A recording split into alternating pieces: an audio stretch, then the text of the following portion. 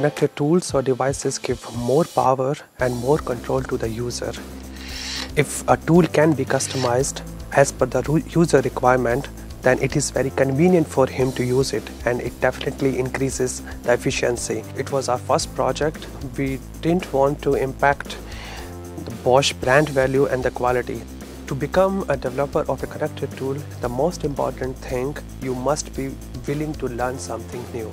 We directly communicate with craftsmen to get the requirement. If we develop these kind of product, then these products will give some benefits to the craftsman, so we do have to take care of these things. We shouldn't create something out of the world and then if nobody can use it. Biggest challenge which we had are timelines, so we had to develop our first connected tool within the certain time limits, so it was a big challenge.